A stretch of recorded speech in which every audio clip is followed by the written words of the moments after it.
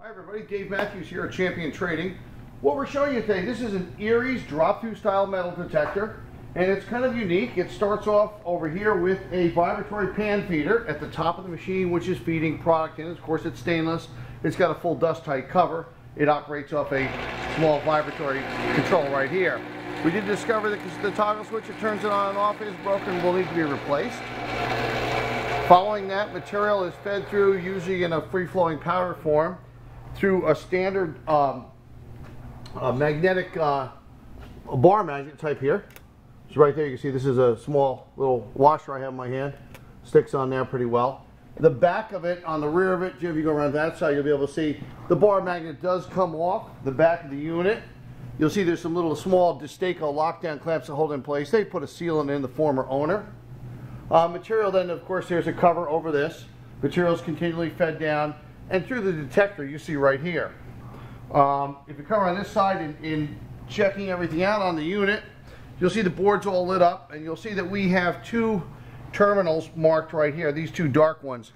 When it does detect metal, it is sending out a 110 volt signal. Assumably that ran to some type of diverter to divert possibly contaminated product away from the main flow as it continues to do that. We're going to test the detector right now, and we're testing a variety of different metals. I'm going to show you what we're going to be doing right here. You get a look here. Main screen is operating here. Back to the main menu. It's in a setup mode right now, but it's still going to detect some metal. So we're going to show you what we're going to do here right now. Just to give you an idea of physical size, we're just using some small pieces of metal off a lathe. This is a ferrous metal, steel material.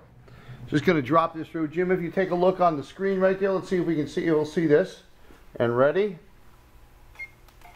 Got it. And you can hear it detect. We're going to try a couple more. Here's a piece that, let me just show you. It's just slightly smaller. I'll try to drop that through. These are pretty small, maybe about 2 millimeter. Saw that one too. We'll try some other metals here that we have. Ready? Here's this is some small pieces of cut 14 gauge wire. See, there's copper in the center. See if we can see this. You got on your screen, Jim? Mm-hmm. There we go. These probably measure about 2 millimeter. Here's one more. That's pretty nice. And then we have some stainless here. And as a sample today, let me just show you, put the penny in here. These are some small, little tiny set screws, and I actually took a minute to measure them. They measure about 2.75 millimeter in diameter and 3 millimeters the other way. So this is stainless. Ready, Jim? Mm. Okay. There you go. So as far as we can see, it's detecting all metals. Naturally, like most detectors, it will have to be balanced. It's not something that we can do. People who specialize in them, that's what they tend to do. We're just making sure the unit's in good working condition, everything's operating on it. Nice. We have lots of other metal detectors in our stock like this. We hope you'll visit our website at www.champtrading.com. We have almost 3,000 pieces of equipment in process and packaging for the sanitary industries.